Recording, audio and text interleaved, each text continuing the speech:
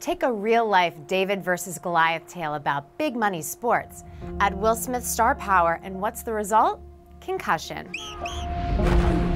Smith plays a Nigerian-born doctor who discovers a specific type of brain trauma in football players, but has to fight the NFL about his findings.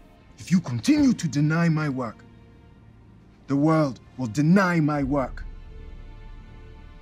But men, your men, continue to die.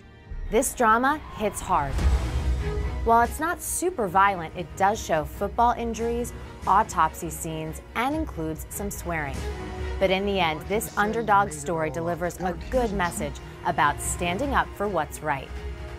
Tell the truth. Common Sense says concussion is okay for teens 13 and up. For more age-appropriate media picks, visit us at commonsense.org.